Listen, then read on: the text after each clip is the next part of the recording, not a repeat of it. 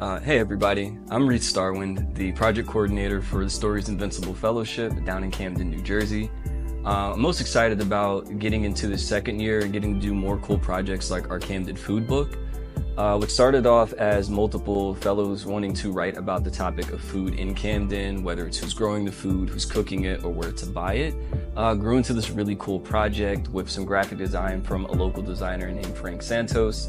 And so the book itself, it's just beautiful to look at. It's got some wonderful content inside, and it's fully translated in English and in Spanish so that it can further reach to the different sides of the Camden community.